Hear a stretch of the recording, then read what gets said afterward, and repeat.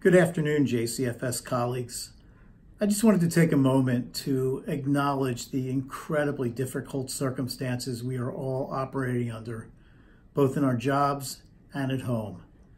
These times are unprecedented, and we are literally all in this together.